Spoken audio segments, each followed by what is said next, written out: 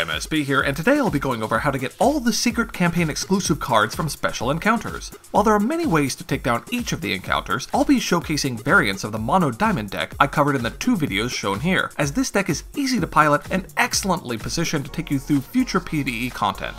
So let's get started. Adventure Zone 1 has a few exclusive cards to find which you can only earn once per playthrough. 2 of them require mostly straightforward wins, Contract Killing from the second Killipede encounter, and Voracious Vulture from the Thorn Knight encounter in the Tome of the Rosenites dungeon. And both of these can be done with a level 8 Mono Diamond deck previously mentioned and listed in the notes below. In a previous video, I showed you how to get the Kiss of the Princess card from the Hag Sorceress by reverting Princess Daphne, which is pretty easy to do by adding cards like Reversion and Diamond Infusion Device to this deck. The first campaign exclusive card that requires more planning though is the Piranha Swarm card from the aptly named Swarm of Piranhas encounter. The fight that's the bane of every new player's first campaign run, where so many fish get thrown at you you'll think you're fighting New Zealand. First, save the base deck as a template to make sure you can refer back to it after this fight. Then take out the Adamanthian Scriveners, Chimera Guard Officers, Ardent Recruiters, Incantations of Righteousness, Soul Slavers, Solitary Exiles, Mesa Totemists, and 1 Diamond Shard from the main deck, adding in 3 Heroic Inspiration with weapon equipment, 3 Spearbound Spy, 3 Stinging Ambush, 3 Guard Dog, 2 Immortality, 3 Shard Ward, 3 Binding Light, and equipping the Adaptatron's chess piece. Always save the new deck as a different template first, just in case a future encounter requires similar mechanics. You want to have at least 1 Shard Ward, Immortality, or Blinding Light, and 1 Stinging Ambush either in your opening hand or within your first 2 drawn cards. If you don't land this, I normally recommend you restart the encounter, as there's no disadvantage to restarts.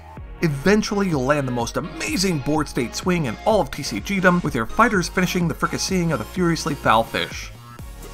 Then, after the encounter, reload the main deck template, and next up is the Wormoid Hydra card from the Wormoid Queen encounter. From the main deck, take out Ardent Recruiters, Pious Paladins, Soul Slavers, Mesa Totemists, and 1 Diamond Shard, adding in 3 Star Shields, 3 Benediction, 3 Shard Ward, and 3 Blinding Light. Don't forget to save a template, of course. Now, this encounter can be painful, so like a band-aid, I think the best way to do this is just to let her rip. Grab all 60 gnomes from the camp and then run right up the middle. For your opening hand, you really only need a Righteous Paladin, with the hope of drawing one of the many Protect the Paladin cards in your deck eventually. This, along with 2 or 3 resources, is enough to ride out the encounter. Tons of life gained later, and this Sandworm will be the one having to recite the litany against fear as your Paladin goes Muad'Dib on its ass.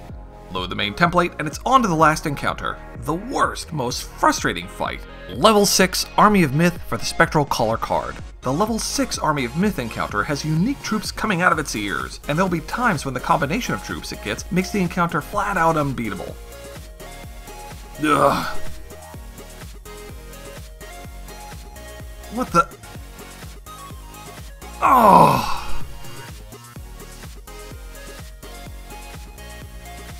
Jackass.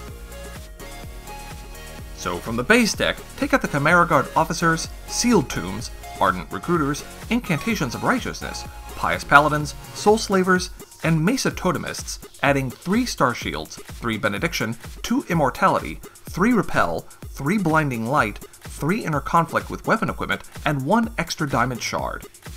For your opening hand, you'll likely need 1 or maybe 2 Righteous Paladins with an Adaptatron or a couple of combat tricks in your first few draws. Like I said, this fight is the worst because you'll have to contend with up to 5 new unique troops per turn, a monumental task.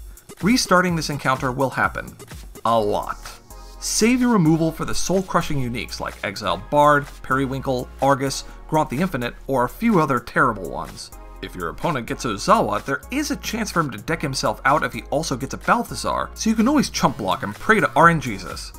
Janky luck aside, if you weather the initial storm, eventually your healing will stabilize you and your paladins will be able to swing and kill multiple troops when you use your combat tricks correctly, eventually growing them to ridiculous levels. When the myth has finally been busted, you'll have your Spectral Caller. As previously mentioned, the Mono Diamond deck isn't the only way to beat these encounters. With some patience and encounter restarting though, this guide can show you the types of mechanics in your shard to use in these puzzle-like fights in this and future PvE content. Thanks for watching! If you haven't already, please take the time to subscribe, and, as always, I'm MSB, wishing you good games and good times.